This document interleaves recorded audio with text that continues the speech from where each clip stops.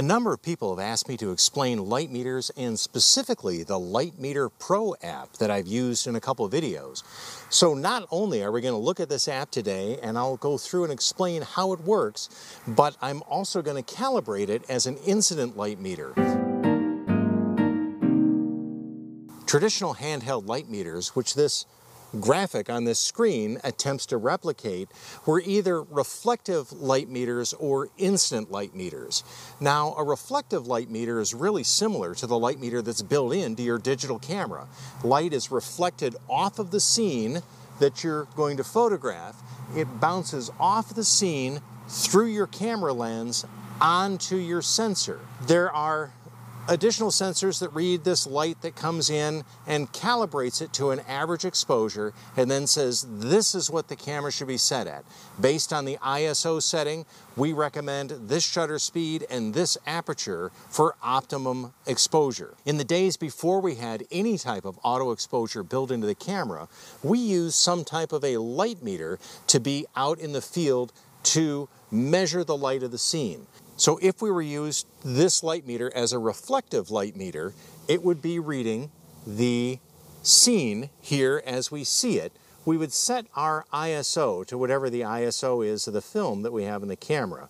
I'm going to set this to 160. That was a common ISO that I used a number of years ago, and I also have a bunch of Kodak 160 film that we're going to be doing some portrait work and other work on in the near future. So we'll set this to ISO 160. We press the measure button as it looks at this rating, and then it recommends, for instance, if we were at f5.6 between 125th and a 60th of a second, f4 between 125th and a 250th of a second. With color negative film, we would always rate towards overexposing that film a little bit. With transparency or slide film or a digital camera, I would recommend underexposing a little bit. So if I was shooting color negative film, I would probably shoot at a f5.6 at a 60th, and if I were shooting digital or transparency, f5.6 at 125th. And we should be able to get a good usable image that way. Now, the difficulty with a reflective light meter comes in when we have a scene that's unusual. So we're in a snowy landscape where most of everything is white, and we do a reflective light meter, it's going to get a false reading. And let me kind of show you a little more why that is. What I have here is known as an 18% reflectance gray card, or an 18% gray card, or just an 18% card, or a gray card. This gray represents the average gray. If you were to take all lights and darks and everything in exposure and mash them all together, kind of like your histogram, if you were to just take one dead average of your histogram, it would be this reflectance value.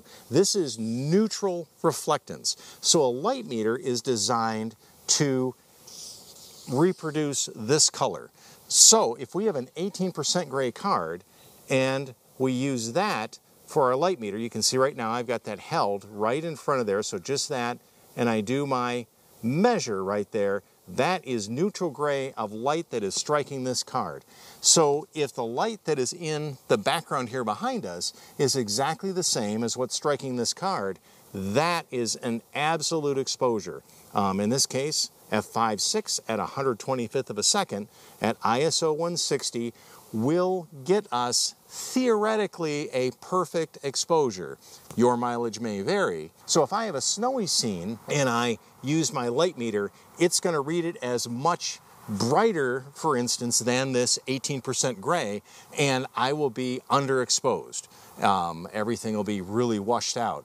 If I have a really dark scene and I'm trying to preserve those blacks, I'm going to be massively overexposed. Because if I just flip this card over and there's a black, I don't know what this is, but again, I try to do a reflectance reading on this and I measure it out, it's a full 2 f-stops different. f5.6 at a 30th as opposed to f5.6 at a 125th. And again, it isn't perfect because there is some reflectance value. If I point this up or point this down, if I point it up a little bit, we're going to be a little hotter. If I point it down, it'll be a little darker, just because of the way the light is hitting this. So there's some brains that have to come into effect. That is how a reflective light meter works. That's how it sees the scene. It's trying to represent this scene as an 18% gray or average gray reflectance. The light meter that I usually use when I did portrait photography work was an incident light meter. And actually the light meter would do either reflective or incident light metering. Reflective, again, you can point it at the subject, but if I had a portrait subject and they were against a really dark foliage background, I would have a false reading on that. So I would use an incident light meter, and that's the type of light meter that kind of has a white bubble dome on it, and you would actually hold the light meter up on the subject and press your measure button, and that would then get you the incident light meter. We can duplicate that with this light meter. It actually has a reflective setting or an incident setting. And how the LightMeter Pro app works is on my iPhone, I have cameras on the back, and that's what it's seeing right now. It's using one of the cameras on the back, or I have the front-facing camera. So if I press an incident light meter, what it actually is going to do is just read the light meter that's on the front of the camera, this front-facing camera on the phone. And it kind of does a milky representation of that, but that's not a true incident meter. It's still the reflective light coming on and pouring onto the subject. So what they recommend you can do is you can take a translucent 35mm canister, cut a slot in it like we've done right here. We cut a slot and flip this over so that it covers up the camera on the phone. And notice I put this little circle around so I know where the camera is. So if I ever use my phone for vlogging, I know to look right there, so I'm looking right at the lens. So we can put this over like this, and then that's going to diffuse the light coming onto the light meter, and then we hit our measure button, and we're going to want this to read the same as the reflective light meter. If I have a reflective light meter right here, what's hitting this card, and I measure that out at 125 ISO, I'm at f5.6 at 125th of a second. So let's slide this on real quick before the sun comes out again. Change this to incident light meter, hit it, and I am off on this by 1 2/3 f-stops. So let's set up my calibration on this. We're going to rate that later. And what we want to do is settings, and we are going to add 1 full f-stop, and that's as far as it'll let me go. So when I measure that, I'm much closer than I was. We're still underexposing a little bit because of how much we can set that.